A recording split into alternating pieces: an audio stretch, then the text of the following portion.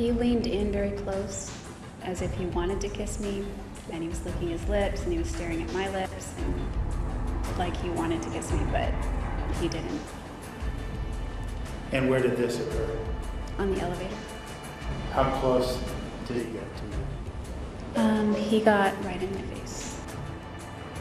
There you hear Jodi Arias today on direct, taking the witness stand and describing Travis Alexander as very sexually aggressive toward her, coming on very strong. But I want to go back to Travis Alexander's friend, Taylor Searle.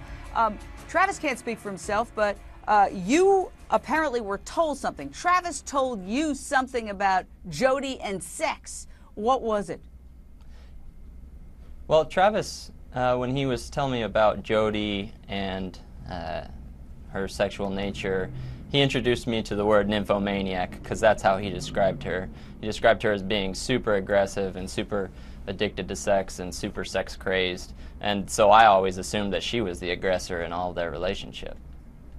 It's interesting because we're hearing that painted the exact opposite way by Jodi, even though we know in other situations, like after she kills Travis, she goes to Utah. We know she was the sexual aggressor there, getting on top of Ryan Burns right after, hours indeed, after she kills Travis Alexander.